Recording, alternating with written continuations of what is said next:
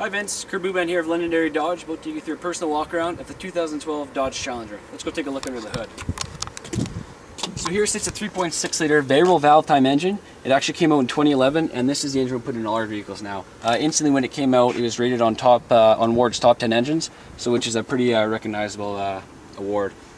So this will give you here 305 horsepower, as well as pushing out 268 foot-pounds of torque.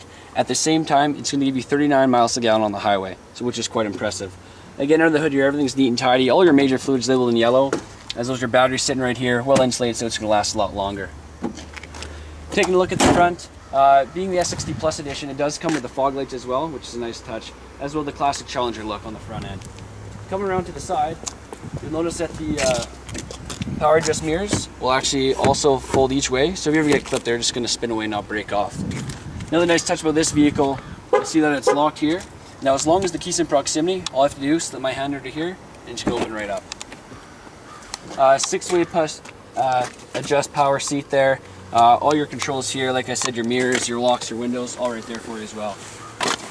Stepping inside here, on the front you'll notice all your Uconnect and Bluetooth right here at your fingertips, as those number features you can use here on your onboard computer, cruise control on the right. And then on the back, these switches here will allow you to toggle through tracks on the left, as well as go through your volume on the right. So keep your hands here. It's very user friendly. Looking at the dash here, again fully equipped with Bluetooth for either talking or streaming audio. As well, this thing plays AM, FM, satellite, auxiliary, USB, full 9 yards. Anything you want to play, it's so easy to do. Automatic temperature control, as well as dual zone, which is a nice touch. As well, with the leather seating you get in the S60 Plus, it also comes with heated seats here. Let's hop to the back here now. So again, you got the nice chromed out fuel door there. And then come to the back as well.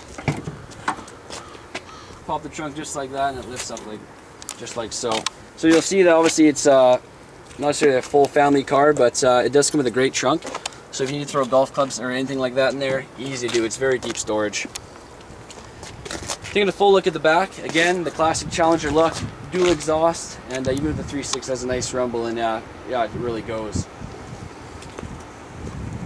Walking around to the other side now, you will also notice on the S60 Plus an upgraded rim, looks pretty sharp, as well as a great tire that's good for actually all seasons. Well Vince, this is the 2012 Dodge Challenger. I hope you enjoyed my walk around, and give me a shout if you want any more information. The number here is 473-6388. Thanks, Vince.